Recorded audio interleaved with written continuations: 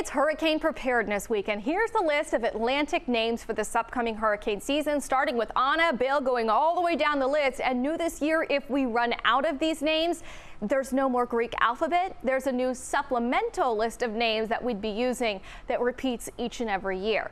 We likely, though, won't see quite as many hurricanes as we saw last year and named storms in general, but we still are expecting a more active than normal season because of a La Nina that's still in effect. So that could play a role in having less wind shear, more favorable for more tropical developments this year. Still waiting on NOAA's outlook, but the outlook from Colorado State University released last month calls for a more active than average hurricane season in the Atlantic. 17 named storms, 8 hurricanes, and potentially 4 major hurricanes that are Category 3 as higher. Remember, it only takes one storm to move in the right direction and impact us here in Georgia, like Zeta last year, that brought widespread power outages that lasted for days. Now, hurricane season officially starts on June 1st, but generally when we look at the activity, the tropical timeline for each season, we start things on June 1st, but the peak of hurricane season, when the activity is at its highest frequency, that doesn't happen until September 10th.